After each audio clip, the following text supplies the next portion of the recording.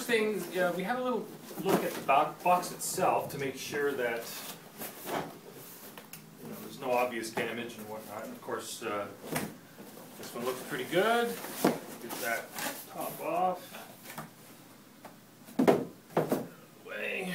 Take the instrument out. This happens to come with a bag, which is awesome. And the bag looks like it's in good shape. All that stuff. Beautiful red. Nice red burst here. Okay, so I'm going to have a quick look at this. No obvious signs of any damage from shipping or anything like that. Okay, my my first impression is not bad. Not bad. We have some high action, higher than I would like, which is forgivable because some of these instruments will wind up in the hands of people that want to, they're heavy-handed, let's say, or maybe they play slide and whatnot. So things have to be averaged out. Anyway, this is, that's a 5mm adjuster. Okay. Oh, nice crack. Hope you heard that. I'm spreading the strings here to give myself some clearance here. Okay, it's looking better. I like to see the neck pretty straight. Okay, we are at tension, that is, we're at pitch. I haven't put it on a tuner or anything like that, but I just know I can feel the tension in the strings. It's going to be off a few cents, but that's all good. Okay. So that's the truss rod has been adjusted. It should sit pretty. What I'm probably going to do is work from the head on down. We'll go around the headstock, do some housekeeping, clean that stuff up. Tools. Okay, we got a #1 Phillips screwdriver. We have my choice of tuner, which is an A440 tuning fork. Okay, of course any tuning device will work. The adjuster that came with the instrument, the handy dandy string winder, side cutters, hopefully we don't have to do any of that. Brand new instrument, shouldn't have to. And 10mm open end wrench to get the headstock there, and that's where we're going to start. We're going to readjust some light here so we can see what we're doing. Grab my glasses. Alrighty, so I'm going to be moving around here and I'll be talking a bit, so pay attention. I like to blab and share some good information. You might pick up a tidbit or two. So now I'm going through the threaded inserts, and I did check them previously on break and they were actually pretty good. I'm just double checking those. What I do is I just snug them up. Just snug them up. Okay, you don't want to because they're just thin cylinders, metal. They'll break. Okay, and then go around and again snugging up the screws on the tuning buttons here. Now some tuning buttons, that is, they don't have any screws, so you don't have to worry about it. Or it could be a slot, whatever. You use typically a 3/16 flat end screwdriver. Now, one more thing. One of my favorite tools in doing setups and service on instruments, okay? Awesome. Any capo will do, really, okay? Guitar capo, that is. So I'm going to pop that on there because I'm going to take the saddle out and shave a little bit off there. I've already made a decision as to how much, okay? I do this pretty quick, but what I want to see is a certain amount of gap where the string, say the neck meets the body, let's say. I want to see the height of about a nickel on the treble side here, between, say, in this case, the 14th fret and the first string, and say the thickness of 2 dimes on the bass side. Okay, might be more or less depending on how the instrument is. That's a great generalization for say setting your height using some readily available tools, and that's my 25 cents worth. Okay, so I'm gonna just dump these strings a bit, get the tension off of them. This will also tell me, as I go and release this tension, how well the tuners are actually working. Are they binding? Are they problematic? Anything like that? Is there any sketchiness whatsoever? So those are fairly loose. Okay. I'm going to take my side cutters here. I'm not going to cut anything, but I'm going to get under the head here and pull these pins up. Sometimes they don't want to come up, and you have to wrestle them a little bit. You can take a little block of wood, carefully put it back here, and lever those heads out, or you can use the, there's usually a notch on the back of the string winder. I'd be very, very careful that you don't mark up the top, okay? I always keep my fingers between the ends of the side cutters here and the top of the instrument, so I know I'm not doing any damage. Okay. Nice little tray for that stuff. I'll pop this out. Now, as I said, I've already made a judgment call as to how much I'm going to take off of that. Okay.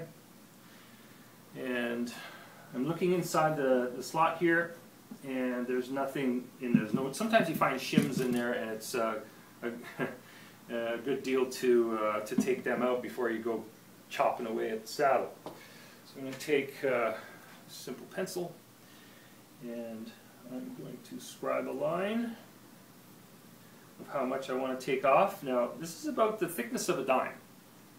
That's how much a small amount here, very, very small amount here, can make huge difference in the playability of the instrument. Now, as I said, I already made a judgment.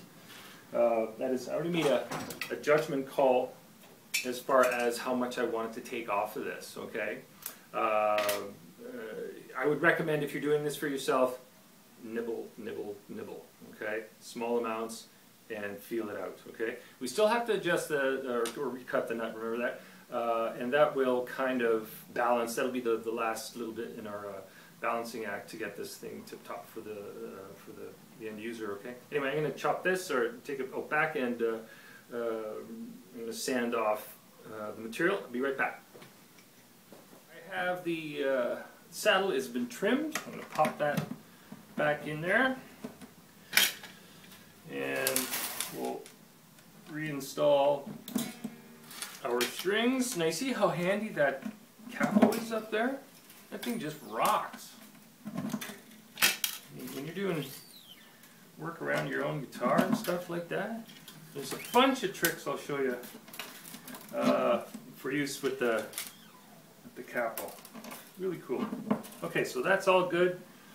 Okay, now I'm gonna tension this up. I'm not gonna bring it right up to full pitch, because if there's any, further adjustments that I want to make with the saddle or around the instrument in general, I don't want to be stressing the strings out. Just putting some pressure on them, Okay, just so the instrument's kind of got a little bit of compression on it. I'm going to check the height. Looks great. That's great. It's wonderful. That's just a visual cue. Okay. Having the capo at the end kind of simulates, what's, where it's going to wind up eventually anyway. So we're very much into the ballpark with that. Okay. So we're going to cut that nut. Now remember, I don't have the strings up to tension, as I said. So the instrument is starting to compress. So it's kind of it's a little bit of a float state right now. It's not under full tension, but once I get the instrument, like all the adjustments made, and get it up to tension, it's going to come up. The neck is going to come up a little bit, and the truss rod's going to load. Everything is going to be more or less at its final living condition, let's say. Okay. All right. So now again, the caveat there is if I do have to reduce the tension to take the strings off, I don't want to stress them out and all that. Okay. So cutting the nut. This is a highly specialized thing which takes a while to do properly, let's say. You have to, for one, have some decent tools. I have a simple process I used for gauging where the strings want to live. And I'm using a gap of light associated with each string. Okay. If you want to know exactly what I'm using for files and stuff like that, stay tuned or catch up on some of our other videos. I have some of that information kicking around. Okay. That means you might have to spend some quality time with us. Not quite a shame. Anyway, I'm finding that the strings are actually popping out of the nut. Like they're popping out. What that tells me is the nut, the slots themselves are a little bit too tight and they're grabbing the string. So as I cut the nut, I'm chiseling down the sides a little bit to widen the slot a little bit and give it some breathing room. I'm going to generalize a little bit what I was just doing. This is that's a 50 mil, or not mil, 50 thou needle file, okay, which nice cutting edge on there, and it's tapered to a nice point, really cool.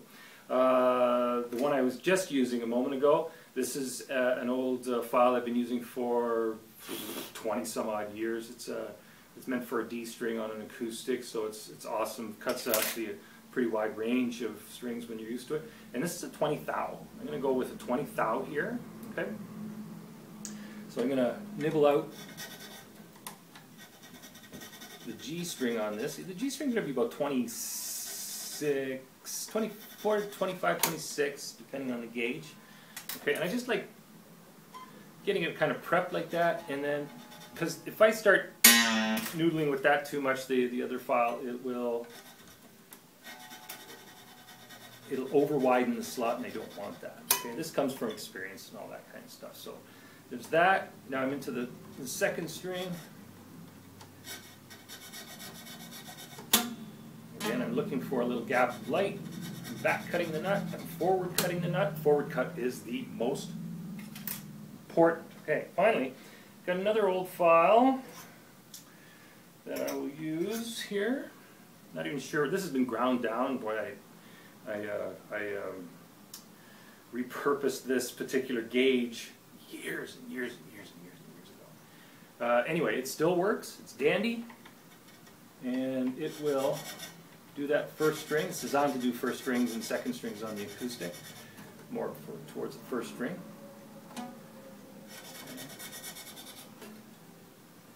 Okay, almost there. Beauty. That is just dandy. So now I know that those string slots are nice and free. A little housekeeping there. So the strings are going to ride back and forth freely. Okay? And let's see. We've got the truss rod has been set. The saddle height's been set. The nut has been set. Those three elements, this is very, very important. Those three elements create the ideal triangle, the golden triangle of a setup, as I call it, okay, of action, you might say. The nut is typically a fixed point. Once it's cut, it's cut. The relief in the neck is an adjustable point. The saddle height is an adjustable point, whether it's an electric, acoustic, whatever. Those are typically adjustable items on most instruments. Think of it like an equal-sided triangle. If one of those is off or not happy, the whole thing suffers. Okay, so think of that equal-sided triangle. When everything is adjusted, it's in harmony. All those sides are equal. Everything is in balance, and you have a happy guitar. Okay. So now the last process here is bring it up to pitch.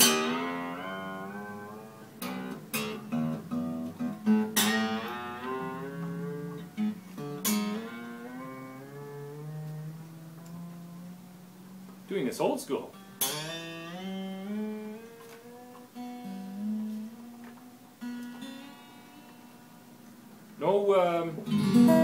No stretching, no nothing, because I might have to make another adjustment. I don't want those strings stressed out before I do that. Now that action is just peachy. That's great. That's great. Okay, but I can feel it's just a hair spongy. So being fussy that I am, you always like things to be nicey nice. Okay, there we go. That should do. That was just a little tweak. Perfectly in tune. Awesome. Okay. That's great. That's dandy. Okay. Now I'm going to give it a stretch. I'm going to push that pin down. If they come up, that's the ball end, and the string will sometimes ride these pins up. Just push them down. Sometimes they can be stiff. There's ways to deal with that. Notice, I'm not spending a great deal of time being perfect about this, okay? I'm not perfecting that tuning. There's no point, because I'm going to stretch them again and put it out of tune. Okay, a little bit of logic goes a long way. Now we're into the end run, okay? Got to pick.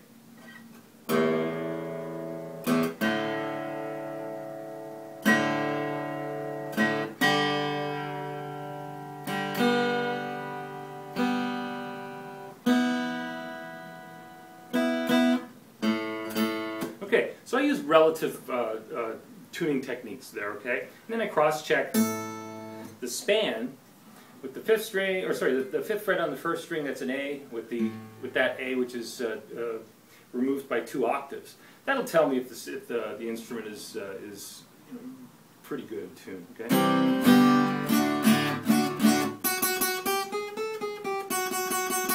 Okay, we got a little sizzle there. I got a screwdriver or anything with a fairly flat end. I'll show you that this is something you don't see every day. Let's knock that a little bit.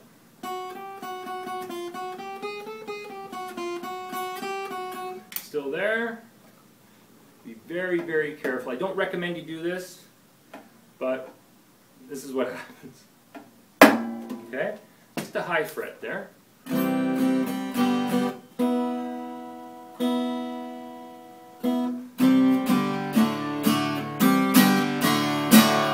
Much happier, just like that. Now, okay, that is pretty much that. What I'm going to do, though, as the final, say the very, very last thing, is I'm going to let this sit for a day or so, and then check it again. Because I adjusted the pressure in it, it's in a new environment, this part of the world, whatever you want to call it, okay? And if I have to adjust it again, I will do so. Okay, I won't have to deal with much of anything. That bobbly fret there wasn't really a problem. See that once in a while. Entry-level instrument, though, it doesn't warrant a full dress out, because that's at this price level, this instrument's going to sell for it's way less than a couple $100, and it's just not warranted to do a leveling on it at that price point. Okay, we reserve that for instruments that are going to be a level above that. Okay, but there's quick fixes, as you saw, as to how we can get it to settle down, and of course the double check after it's been living in this state for, you got to give it a few hours to a day, and then I am personally comfortable with handing it off to the end user. I'm going to go, that instrument has been serviced and it's good to go. Okay. Okay. Well, that is pretty much it. Now, to wrap it up, what you can get out of that, I guess, first and foremost, is if you're buying an instrument brand new from a reseller, ask them if it's been set up. Okay? They will probably tell you yes, regardless. But if you paid attention here, ask them, did you go around the headstock and tighten that stuff up? Did you cut the nut? Did it have to be cut? Did you have to adjust the neck? What about the saddle? Did you have to adjust any? If you draw them out. You'll get, if they're kind of doing, well, yeah, we did, yeah, okay, well, maybe you just protect yourself, okay? I've always done that for every instrument that I have sold, that we make sure that they are in good order for the end user, and that always makes me feel better to know that somebody's getting an instrument that's dollar for dollar. in good shape, etc. Anyway, my name is Steve. Thank you for hanging out at GuitarNiche. Okay, I hope you enjoyed that, got something out of that, and we'll talk soon. I'm just going to do a little bit of housekeeping on this, get some fingerprints off it, and it'll be on to its new life in a new home. So we're not going to bore you with that. And once again, thank you very much. Take care. Talk soon. Bye-bye.